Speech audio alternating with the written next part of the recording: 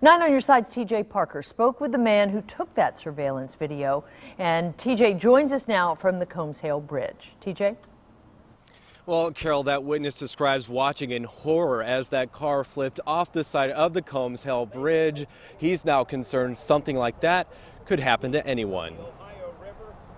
It hit the water, it bobbed up for about 5 seconds, and it went straight under. Video surveillance shows the moments after a car was hit on the Combs-Hehl Bridge, went over the side and plunged into the Ohio River. Robert Dedish and his son watched the whole thing unfold from their front porch. The next thing you know, the squeals got louder, heavier. There was a succession of about probably 5 to 7 bangs, and the car flew up in the air here, the SUV, and just came down through the girders.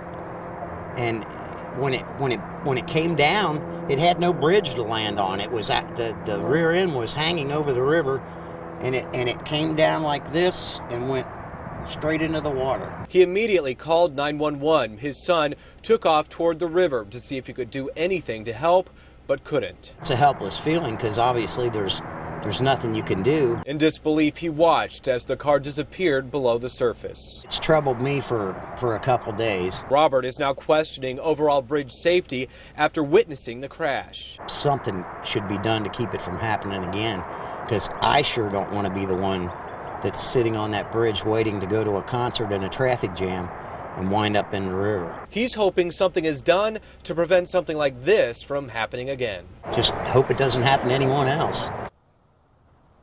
Now, police say the Department of Transportation is involved in their investigation, but to their knowledge, there's nothing wrong with this bridge. We're live in Campbell County. I'm TJ Parker, 9 on your side. All right, this